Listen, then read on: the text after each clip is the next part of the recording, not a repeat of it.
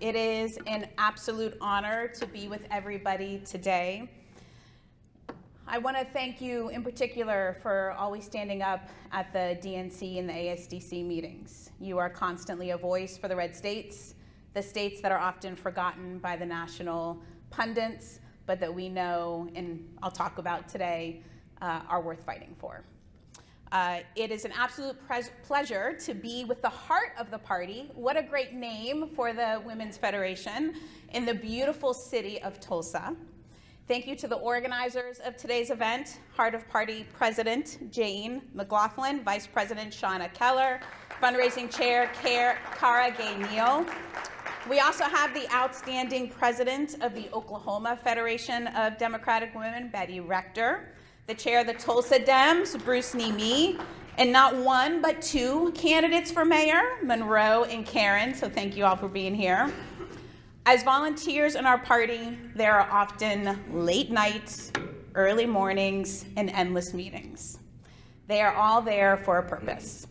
Each email sent, each door knocked, each conversation held builds our collective power.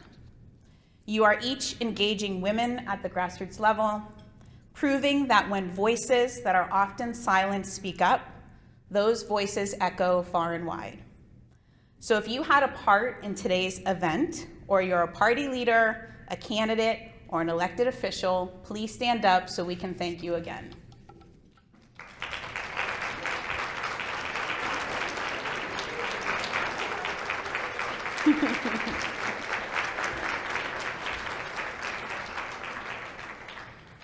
Those of us that live in red states, whether it's Oklahoma or Nebraska where I live, know that we are often written off as flyover country by the pundit class and by the donor class. The folks on TV think that not only are we a bunch of rednecks, but we're not worth the time or investment, but we all know that people in our states are worth fighting for. When you are building power in a red state, you learn what it's like to get attacked and bombarded with insults on a daily basis. Yet, despite these insults, attacks, and misinformation, leaders like Chair Andrews keep fighting for a better state. And too often in politics, quite frankly, we don't talk about who bears the burden of these attacks. It's those of us who are visible and who are willing to take a firm stand of our party's values that are always centered around helping people. So it's the party officials all the way from the county level to Washington, D.C., willing to take those insults from the Trump Republicans because we all know what's on the line.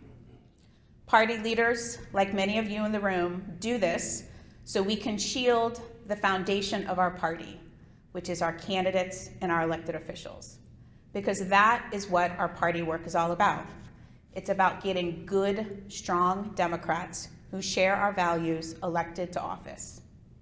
We build the party at the state and local level where it matters, because that's where people are closest to the ground and know the issues that are most important to the people. This is where we talk about our values and all the issues that we as Democrats stand for. So when I was traveling here, a couple things really struck me. First, the day before I left, I read the story of a non-binary student here in Oklahoma who was bullied, harassed, and beaten by high school students. And now Nex is no longer on this earth and is joining the Star Nation. Nex was 16 years old. The villainization of their identity by extremist Republicans led to their death. We cannot allow MAGA Republicans to celebrate hate and fear. We must fight back through every insult, through every personal attack thrown our way, so that no person, let alone a child, ever loses their life again.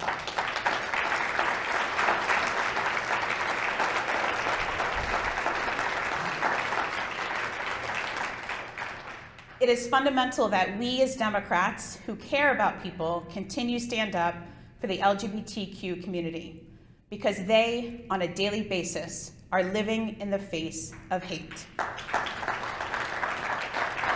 We must stand up to the bullies who try to strip women of our reproductive freedoms, or the right to bear a child via in vitro fertilization.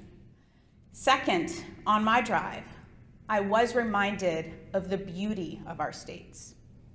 I love driving, and quite honestly, because I live in a rural town, if I didn't love driving, I would live a very frustrated life because when you live in a rural town, which some of you maybe grew up or live in, you know that you drive a lot. Sometimes it's 25 minutes to the nearest grocery store, or a good hour and a half to a good clothing store, sometimes 2.5 hours, but it's what we do to live in our beautiful, small, vibrant towns. And so on the drive here, I got to listen to music, so shout out to all the Swifties out there. And some great podcasts like Pod Save America, which if you don't know that, you should definitely look it up. But I got to enjoy the beautiful landscapes of rural Nebraska, Kansas, and Oklahoma. The prairie, the cattle nursing their calves. As spring comes, that we continue to see more and more birds decorating the sky with the beautiful dances that they do. And so on one stretch of the drive, I saw this huge flock of geese. It literally looked like the sky had almost turned black because there were so many birds. And when the birds are flying, you know that they fly in a V, and they move as a complete unit. So there's these separate units of about 20 or 30 geese, all in a V, and then all the other geese around them. You know, so there's that one in the center, that's the leader, right? When they get tired, they fall back and another one steps in.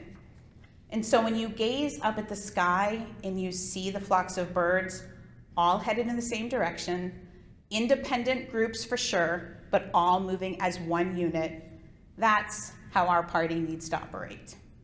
Similar to birds, our party has two wings. Instead of a left and a right, we have a progressive and a moderate wing. And in the face of insults and challenging times, in the face of radical Trump Republicans, we cannot forget that we are flying in the same direction and that we need both wings. Only with both wings can we actually make our power count during elections. And only through working together as a flock can we secure a future that puts education over book banning, love over hate, and empathy over assumptions.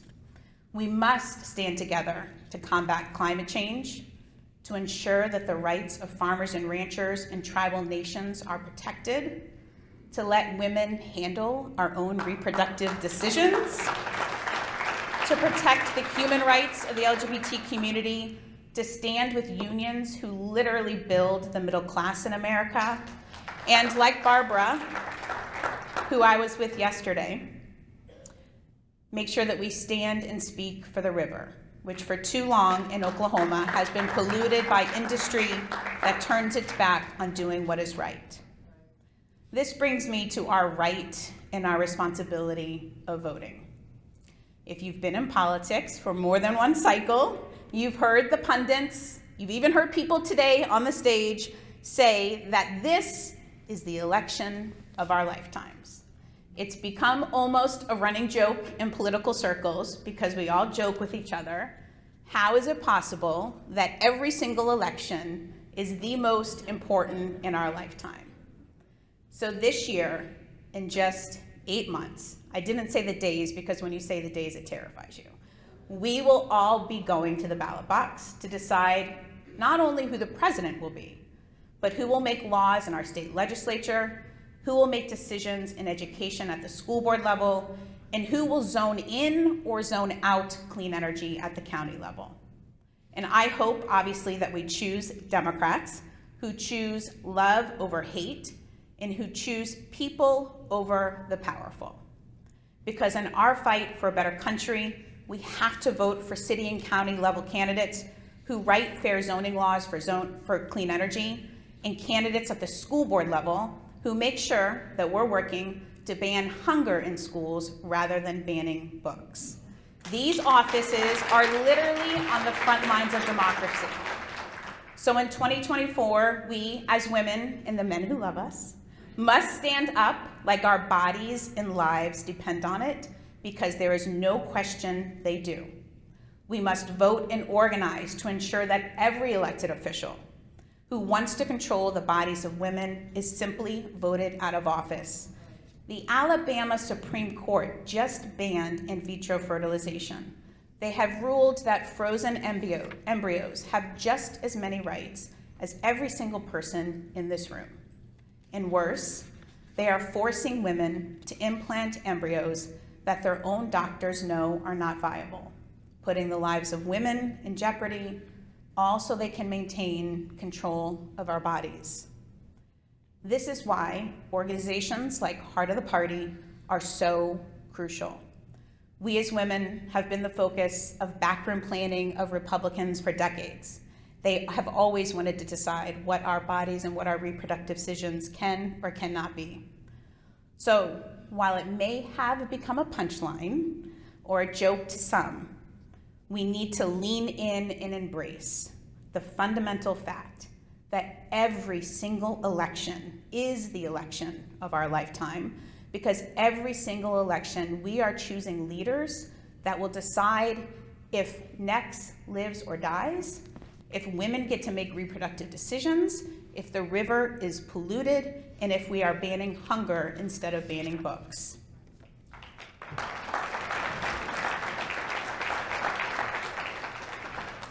So no matter the insults that are lobbed at us, the dirty looks we get from neighbors when we're putting up our yard signs, because I'm sure you've been in that boat, or the hate that the other side fights with and leads with, we have to keep building power together.